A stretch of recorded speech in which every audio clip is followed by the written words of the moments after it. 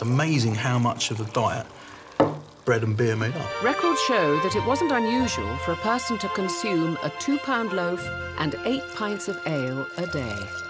When you consider that many people are on the edge and that's pretty much all they're eating, that's an enormous part of the diet. That's your energy to get through the day, doing everything you need to do, and it's going to be cheaper than proteins.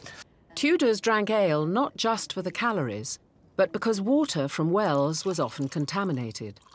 The alcohol killed any bacteria, making it safe to drink.